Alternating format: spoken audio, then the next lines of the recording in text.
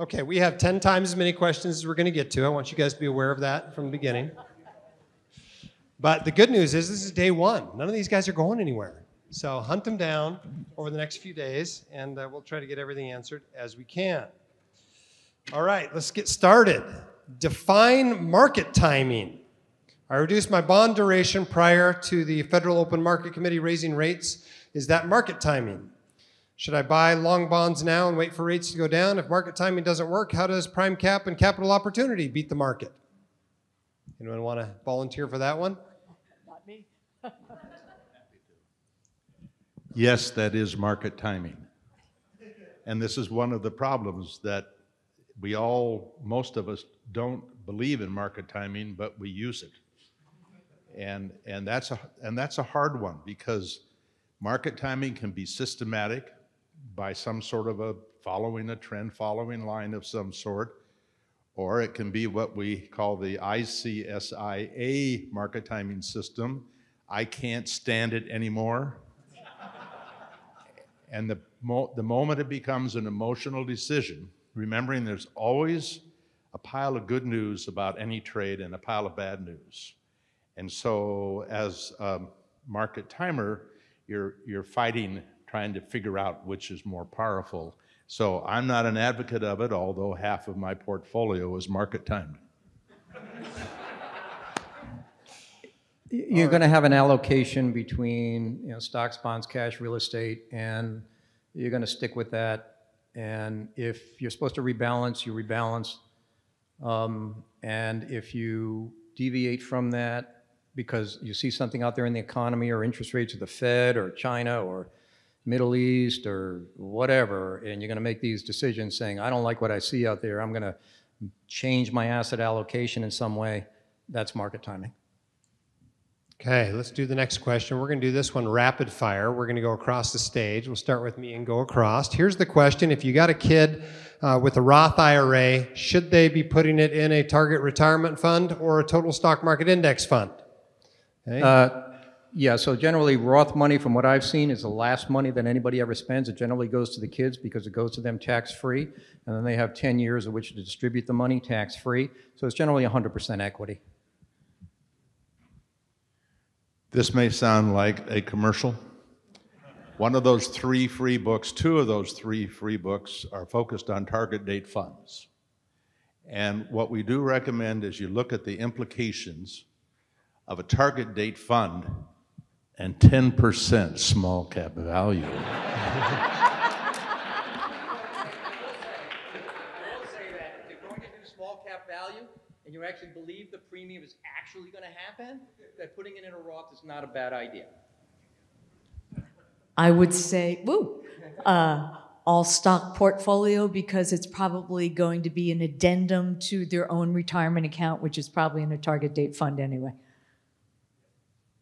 I'm pretty much agreeing. The whole issue of asset location would suggest that with the Roth, that would be where the stocks and the small cap value, if you're going to have it, would be best positioned.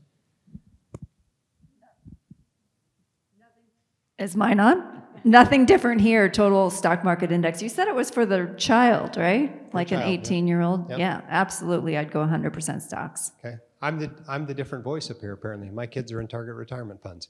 And I'll tell you the reason why. I'll tell you the reason why. I'm managing about 50 investment accounts, okay, between 34 529s for nieces and nephews, between our own retirement accounts, between my kids who each have 3 accounts, right? It's a lot of accounts. So I'm looking for simple solutions. And the benefit of a target retirement account is I get a simple solution. And when they inherit it, they will have a simple solution. If they forget about it for 20 years, it's fine. They've got US stocks, they got international stocks, they got very tiny amount of bonds. You really think total stock market's going to dramatically outperform a portfolio that's 90% stocks? No, probably not. So that's why I chose it. It's one of those questions, probably doesn't matter that much, to be honest. Okay, next question. This one's from Beth Franklin.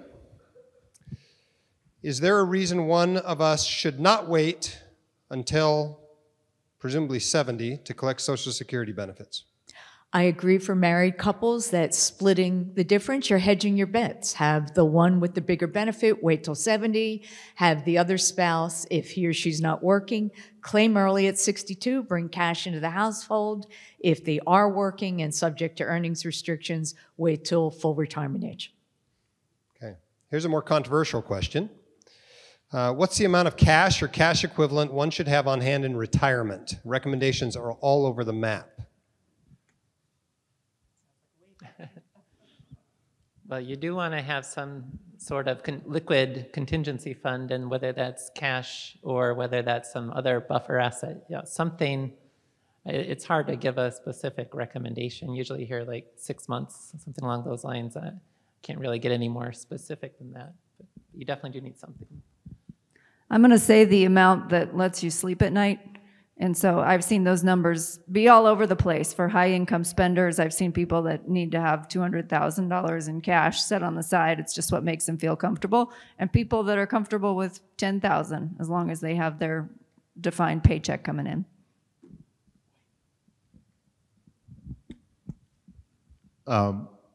My wife and I, at the first of each year, we take out 5% of the whatever we have for retirement. And that's our money for the year. But on the other hand, the retirement, the buy and hold part, is 50% bonds and 50% stocks. And a lot of the bonds are short term. So they aren't cash, but they are the same as cash. And so I think that you should, when you can, keep that cash working at something better than the return for cash. Yeah, so there's a difference between philosophy and strategy, right? Philosophy, we're all Bogleheads. We all believe you should have some sort of a emergency fund. I don't like to call it an emergency fund. I like to call it a reserve fund, because emergency fund is too, dramatic for me. So how much should you have? This is strategy, which means strategy is individual. I don't know how much you should have. I mean, it all depends on you. What's your situation? How much cash do you need? I mean, are you doing RMDs? I mean, 100 different things. Are you covered, or your expenses covered by Social Security and maybe a pension of some sort? Do you need to have a lot of cash? Or maybe, you want to spend a lot of cash. So strategy is individual, and how much you have in a reserve fund when you're retired is really an individual decision. I don't think there's any rule of thumb that can cover that. I like the idea of years, because if you have a year like 2022 when stocks and bonds are down, well, you withdraw from the cash. So I like the idea of having 2 or 3 years worth, but there's obviously a cash drag to that. All right, next question. Cybersecurity. Any quick questions to reduce the risk of financial accounts being compromised by cyber criminals, i.e. multi-factor authentication, diversifying among multiple companies or accounts, etc.?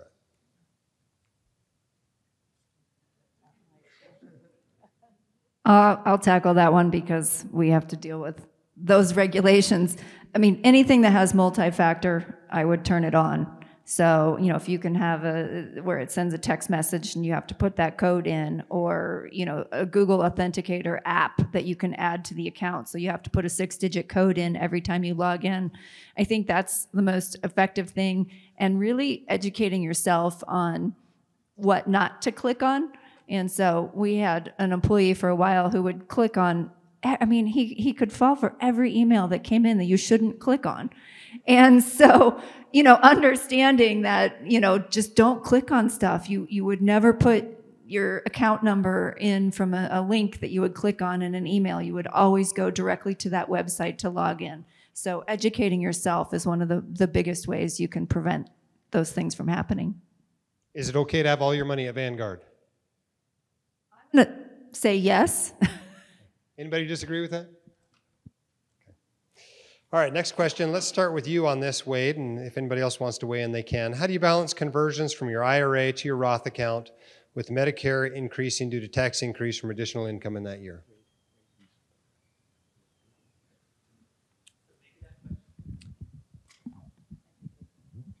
Maybe that question was asked before the session. Yeah, but that becomes a big part of it.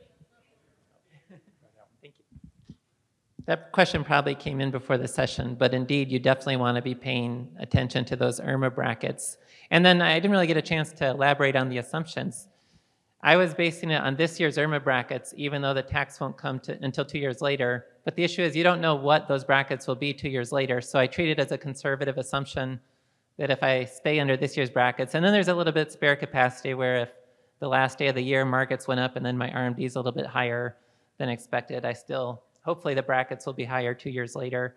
But I try to manage based on this year's brackets. If you don't want to go over that bracket, make sure you're not getting too close.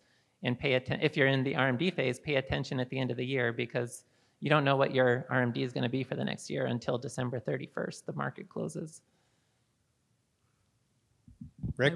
I would also agree with that because you know the IRMAA brackets are now going to go up every year. So if you use the current ones, you're going to be on the safe side and you'll have a little more wiggle room.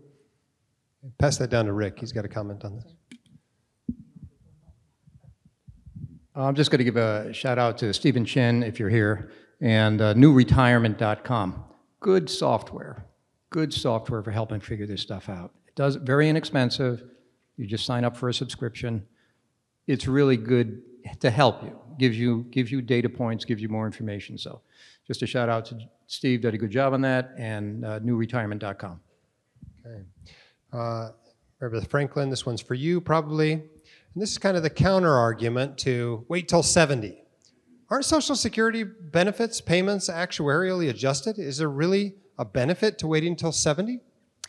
Well, Social Security benefits are actuarially fair if you live till average life expectancy. And you do get this bonus of these delayed retirement credits of 8% a year. Back before the Social Security reforms, those delayed retirement credits were 3% a year. No one in their right mind delayed going to 70 because at the time, interest rates were 18%. So when they came up with the concept of, hey, let's make the delayed retirement credits gradually increase to 8% a year, it's a huge bonus. If you can afford to wait, it really is worth it. And just add to that, too, those actuarial calculations were done in 1983, and people are living longer now. And also with the high earner, where that benefit will last for the joint lifetime of the couple, that's a different calculation. The actuarial calculations from Social Security were based on single people. Okay, next one's a question for me. How much in rental properties is too much as a percentage of net worth? I think a reasonable amount of money to have in real estate is 0 to 80%. So it's a very wide range. If you're more than 80, I think that's too much.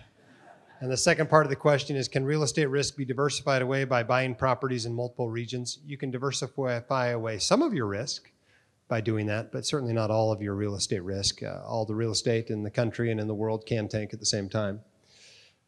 All right, this one's for Wade Pfau. How can I make a tax map? Well, it can be done in Excel spreadsheets. The preferential income part isn't too rough. The IRMAA brackets are pretty straightforward. You're going to have to spend the most time getting those Social Security tax torpedoes under control because it is a multi-step calculation. But you can ultimately do that in Excel where you're just looking at, okay, here's the ordinary income column, and then you have to keep track not just of the federal income tax brackets, but when the IRMAA surcharges happen, the stacking of preferential income on top of that, and the hardest part for sure, the Social Security, the percent of your Social Security benefits that would be taxed. There is software you can use that advisors subscribe to. I don't see why you couldn't subscribe to it either. We use Holistiplan. There's also another one by Covicium. And so there, I just don't know if it's going to be cost effective, but you can run your own tax projections. And Holistiplan does an outstanding tax map. And the tax map idea, yeah, Covicium, that's the one that's, what I'm doing is the most similar to. Okay, we're going to do about 2 more questions here because I know we're just slightly over time. This one, how is Social Security claiming strategy affected by possible future insolvency of the trust fund? Let's just do a show of hands on this one. How many people on stage think that there will be no Social Security payments being made in 10 or 15 years? Okay, I think that answers that question. How about how many people on the stage think that the benefits may be a little bit lower than what people were expecting? Depending on the generation. All right, and let's do this one here. Can I just say something really quickly? Sure. We can only act under current law. We don't know what Congress is going to do. If you need the money, grab it early, and you know it's going to be reduced. But if you are taking a benefit early out of fear of what might happen 10 years from now, that is like selling your stocks in a down market. And we all know that no one in this room cashes out when the market goes down. All you do is guarantee that you have locked in a loss. Okay, and we're going to end on this one, if I can read it here. Is this the time for a around 70-ish-year-old couple getting Social Security at 7 to consider seriously buying a deferred income annuity with our bond funds?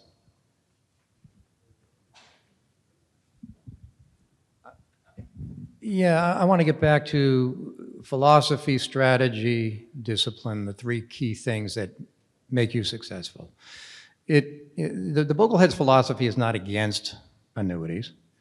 Whether it works for you in your strategy or not is really unique to your situation. So I actually can't answer that question unless I knew the whole situation.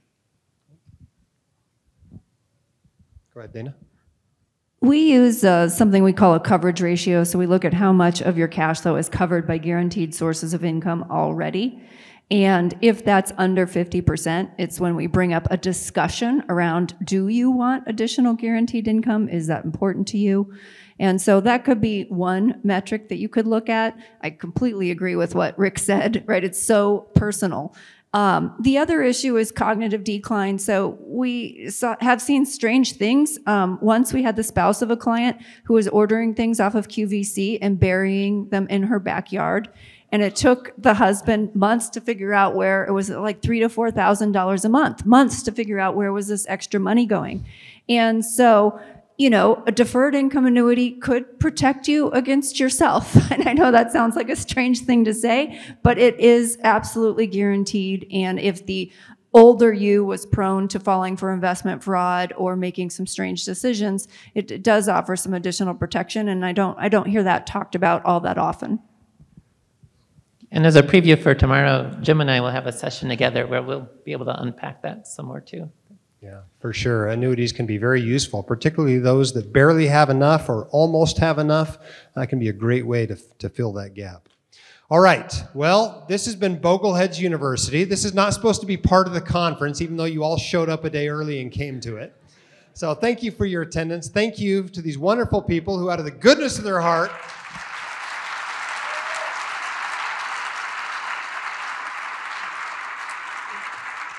came out here, for the most part, at their own expense. Most of us are paying our own conference fee as well, just like you are, and are just here out of the goodness of our hearts to share this information with you. Thank you to you guys. That's been wonderful. Thanks to everyone for coming. The party starts at 5. It's in the room next door. It's cocktail hour. That's the traditional start to the Bogleheads conference, but it's been wonderful to share the afternoon with you, and thank you, everyone, for showing up early.